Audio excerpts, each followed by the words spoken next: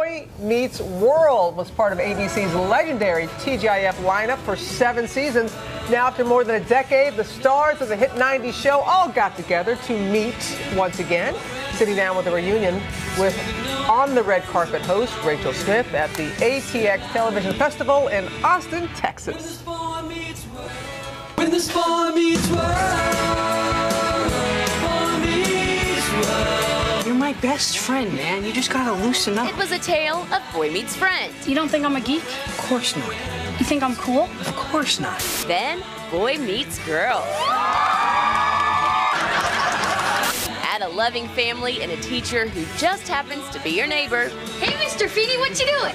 And you've got the syllabus to success of Boy Meets World.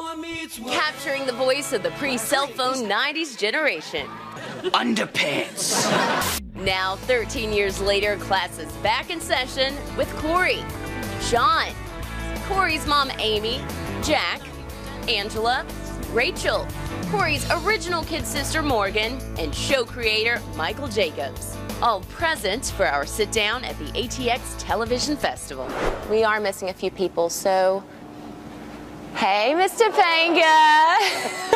Ben, she's like right there in your... I know. She looks great. Yeah. She looks beautiful. I love you. On screen for Corey and Topanga, played by Daniel Fishel, it was love at first high five. The couple eventually tied the knot, but off screen, who dated behind the scenes? Ryder and I. Oh, come on. Rumor has it that perhaps you and Topanga... She's always been a wonderful friend. I love Danielle to death. That's all I can say. And Sean, he had a romance with his hair. They had to straighten my hair. Almost looked like they used a curling iron or Yes, something. they used a curling iron. I looked like a Muppet, let's be honest. Hey, Angela. The notorious ladies' man later falling for Angela. There was a lot of controversy at the time, you know, because we really didn't mention the fact that I was black and he was white. It touched on themes that people could relate to. Relationships, growing up. It really sparked something in people.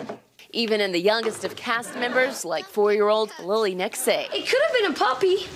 Corey, no one is that naive. I feel like I have a foot in both worlds, kind of. A part of the show, but also an audience member. It's just a wonderful legacy. A legacy built in part by Mr. Feeney. Played by William Daniels, a character revered for his life lessons. Believe in yourselves. Bill Daniels is very proper, and the cast always believed that Bill was British. The show welcomed fresh faces in later seasons. Sean's brother Jack and Rachel, the lucky lady torn between 2 teen dreams. It was really tough for me. The triangle between them was so much fun. I was also kind of a really introvert type of a person. I've never actually really asked you guys this, but do you guys think I was just really quiet or Yeah, you were shy. You were definitely shy. Let's do a little superlatives game. Is that cool? Great. All right. Who was the real life heartbreaker? I think it's them two. Who was most likely to be class president? Yeah, I would say Danielle. Danielle. Okay, so then who would be the real cast clown? Will. Yeah.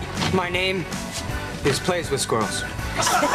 They would just laugh hysterically over something we didn't know anything about. But we would laugh because it was so contagious. After 7 seasons, they closed the yearbook on the series. Class dismissed. Now get ready for a spin-off pilot, Girl Meets World, following up on the life of Corey and Topanga's 12-year-old daughter.